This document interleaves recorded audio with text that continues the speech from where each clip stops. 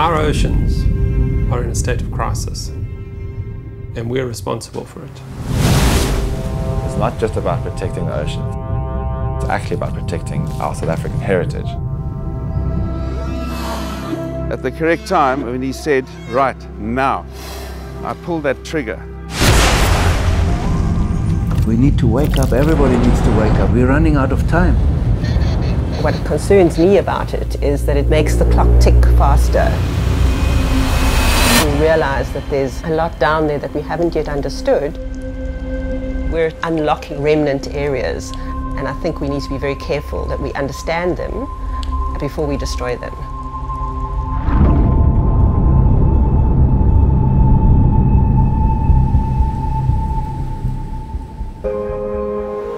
We're about to head off on the most incredible journey of discovery.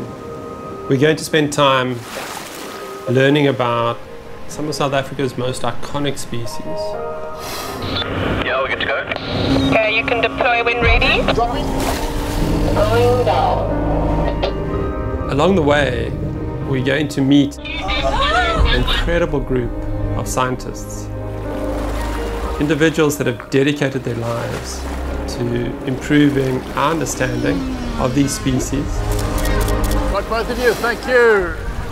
But more importantly, to protecting the ocean space. Here we go. 2, 3, oh, 6. It's very easy to get complacent and defeatist about all the negativity and things that are going on around us. It's breaching, it is! Yeah, it is!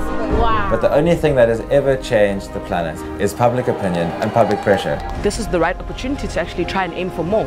3, 2, 1, go! Right now, we are seeing a great success. For us to do anything to threaten that recovery would be absolutely catastrophic. You know, we'll just undo all the good work that we've done as a global population. There's a message to us that if we are determined and if we are committed, we can turn what was seen to be an impossible situation around. This, for me, is a really shining example of bringing hope to the situation and how you can do something about it.